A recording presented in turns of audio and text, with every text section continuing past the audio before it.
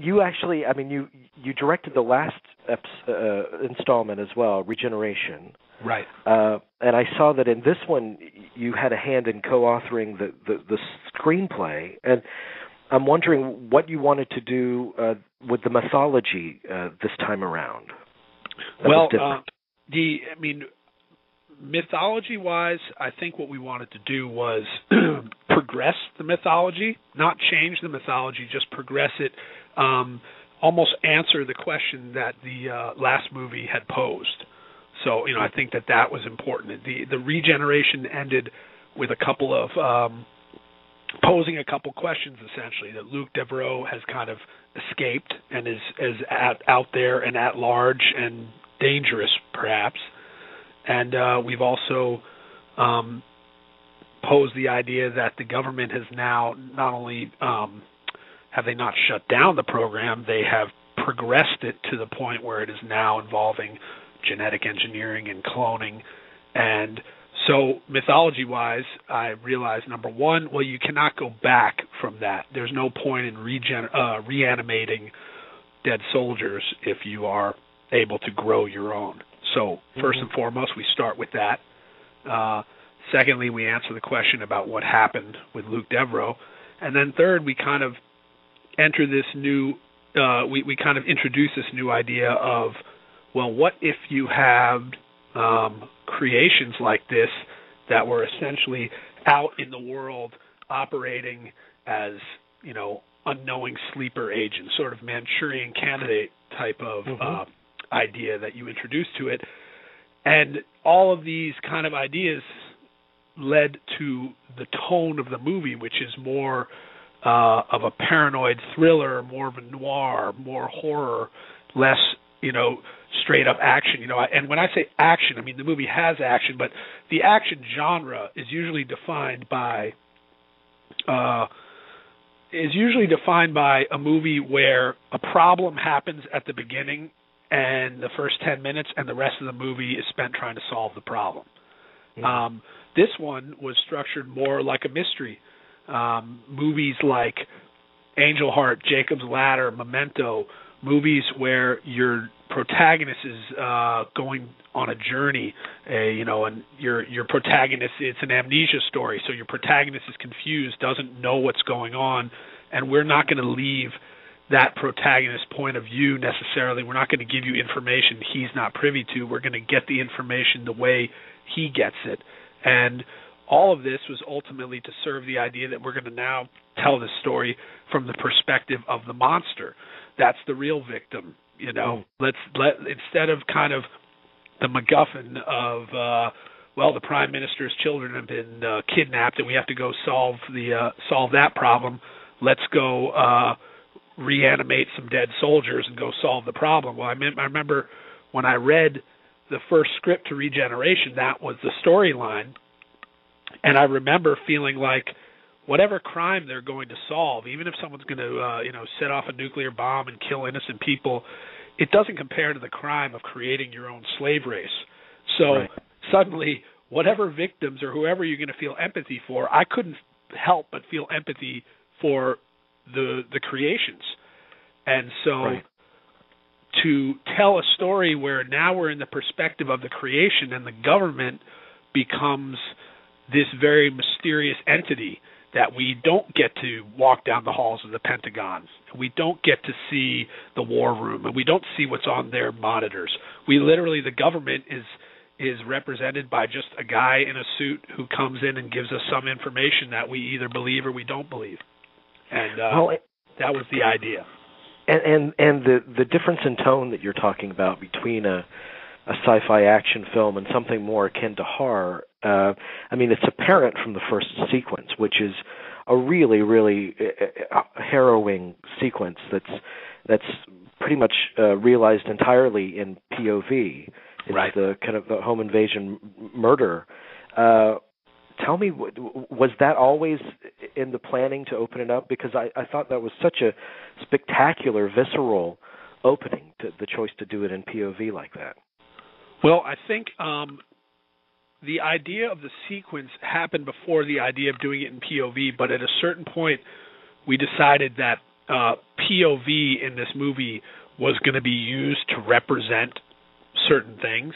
It wasn't just a stylistic choice. It was really a thematic and ultimately story choice, because there'll be some other times throughout the course of the movie when you're in POV, and when you're there, then you are going to realize that you are essentially in our protagonist's memories, and so that became an idea that we arrived upon, and then suddenly that opening sequence became a lot more interesting to me, because you could shoot that thing a lot of different ways, and it might just feel very familiar. But to have this happen to you, and for you to be literally in the skin of our protagonist, and the only times you see him are at the beginning of the scene when he looks in the mirror, and now you see, okay, you are Scott Adkins, and then after he's received a beating, he looks into kind of a shattered mirror on the ground, and you see the damage that's been done from this beating.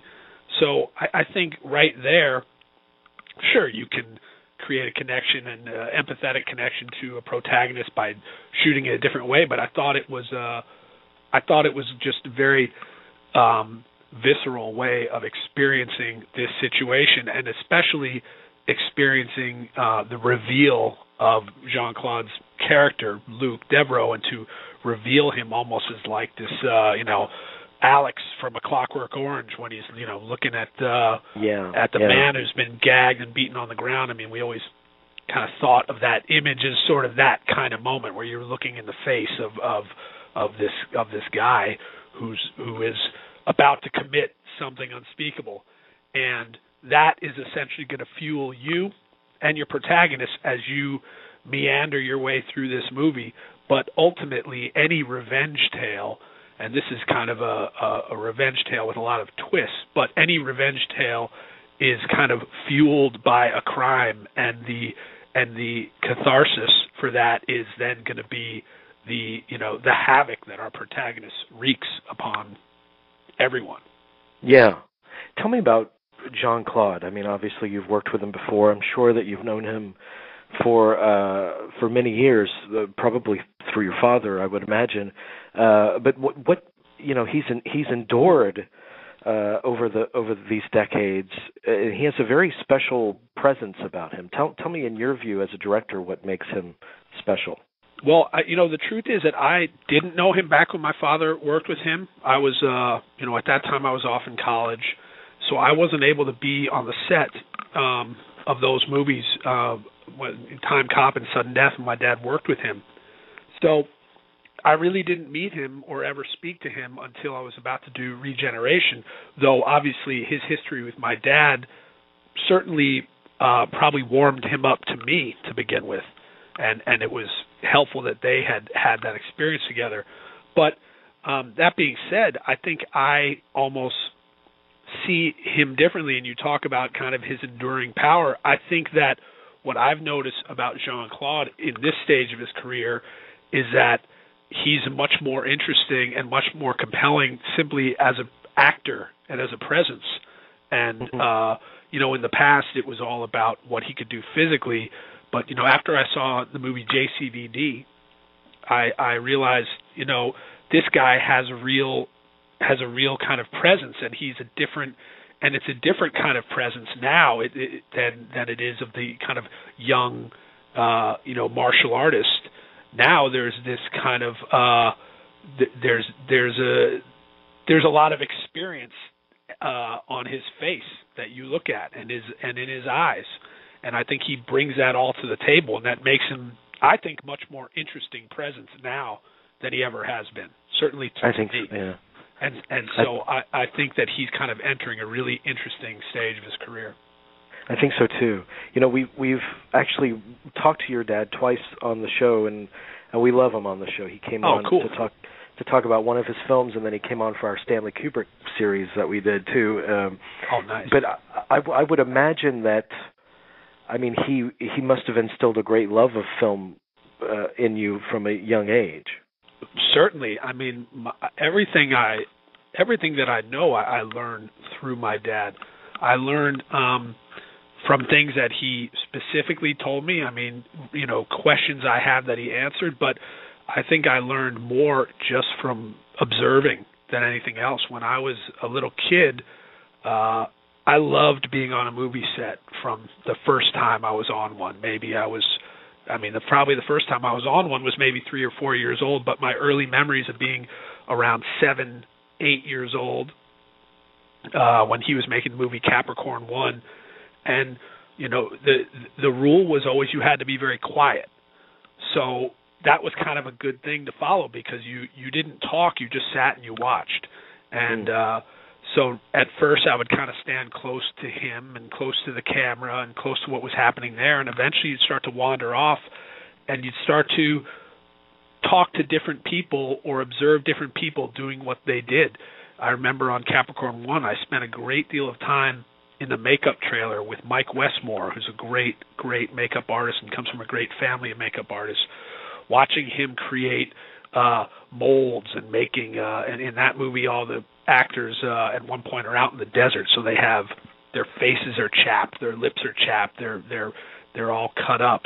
And I saw literally how he was creating these kind of going from clay, kind of sculptures on a mold from a head, to taking a plaster mold of that, to putting liquid latex in that, and then, creating this very convincing makeup. And so my early obsession was makeup and monster makeup, and then Dick Smith, and kind of, so I would have these kind of concurrent educations of watching my dad, being on the set, literally watching how he breaks down a scene, watching every element of a shoot, and also where that would take me and my brother in our interests in movies. I mean, making Super 8 movies, watching movies like Apocalypse Now and The Shining and Clockwork Orange and Godfather and Alien. I mean, just the list goes. John Carpenter movies, Cronenberg movies, and watching movies when I was 10 years old,